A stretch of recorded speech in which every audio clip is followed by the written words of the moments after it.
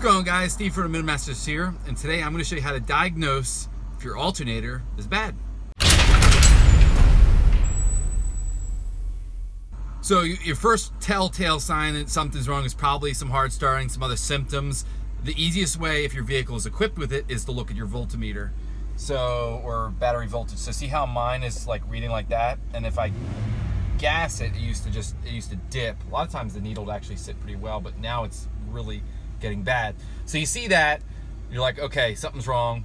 So your first step, test the battery. Your second step is then check out the alternator. So I've already replaced the battery. Apparently that was dead. Now it's time for the alternator, and I'm going to show you a real cool tip that I use to figure that out.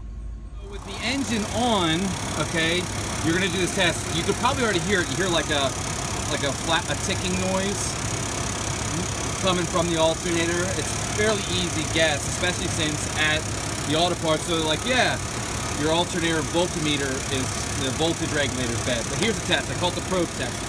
Back in the day, doctors didn't have stethoscopes, so they used to take a piece of hollow wood and they would actually place it on your heart, put their ear to the end, and that's how they hear your heartbeat. Well, same thing works for a car.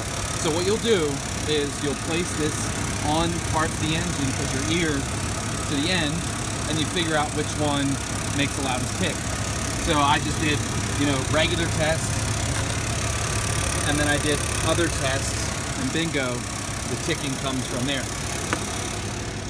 So that's all for me, guys. It's a really easy way to figure out if your alternator is going. I've seen 100% of the time that I've seen an alternator go, it develops that ticking, and every time I've done the little ear and probe test and have figured it out.